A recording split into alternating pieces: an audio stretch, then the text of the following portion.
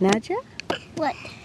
Once upon a time on Lac Verde, which is called Dicola Lake by the Winnebago tribe, there lived a beautiful Indian princess.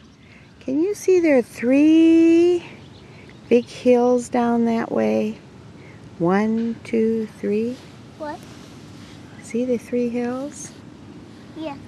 Yeah, well, she lived on one of those hills, and the brave prince, what's his name? Hanake, went to rescue her.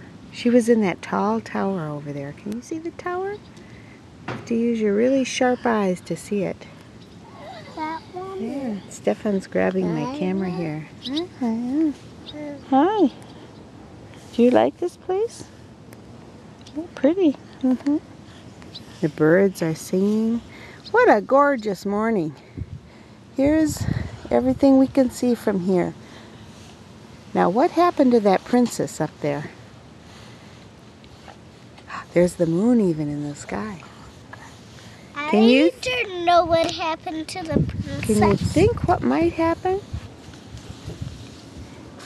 I can't let him down because he'll jump in the water here. Yeah. I don't think it's such a good idea over here. Maybe we better turn this off and go to dry land and tell the story, okay?